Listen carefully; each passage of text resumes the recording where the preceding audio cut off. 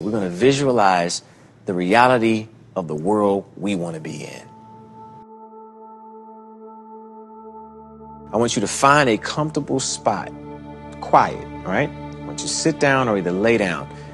Set a timer for 5 minutes and close your eyes, uninterrupted.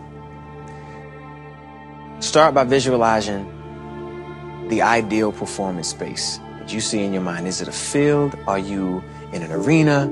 Are you in a stadium? Are you in your church? Or are you at your school? Whatever you visualize, that is the reality that you're setting for yourself. What does it sound like? What color are the walls? What color are the seats, the stadium seats? Watch your fans slowly fill into the space. Listen to their excitement. Picture yourself backstage calmly waiting to perform for your audience who's excited to see you perform, who came to hear you sing, see you dance, watch you perform for them. Once you set the scene, remain quiet in that moment until your timer has gone off. That's all it takes. Try it a couple times this week.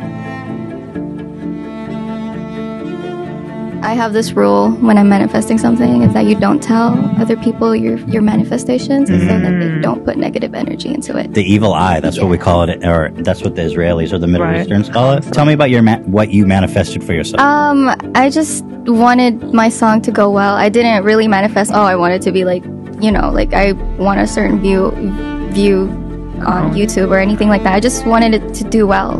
And I wanted people to see that I can be a good artist, because people think TikTok is a cringe app and you can't really start a musical career from that app, but no, you can actually start a music career anywhere. You just do it right and just put your passion into it.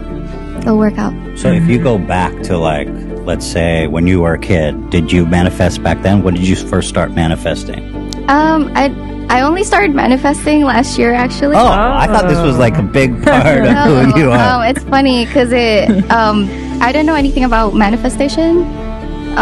Beginning of last year, I downloaded TikTok. And the first video was manifestation talk or whatever. Oh, no what?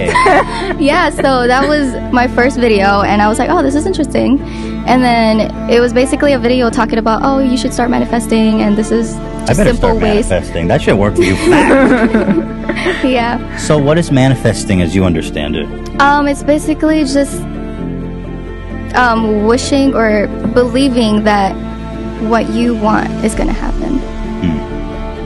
Yeah. Is it more complicated, or is there more steps or process? Do you have to visualize it? Do you have to is there a process to manifesting something? Mine's very simple. I just write 3 things on my white. I have a whiteboard in front of my bed, and I see it first thing in the morning and last thing before I go to bed at night. So it's just 3 things, and when one of those 3 things are done, if it came true, I just put another one in. Yeah. That's kind of a great idea though. Yeah. Because it's keeps your mind focused on these specific goals. Makes sense. When you focus on something, you're gonna get it done. I actually started manifesting, and then because of TikTok, and that's where I started doing the 3 things, the 3 manifestations.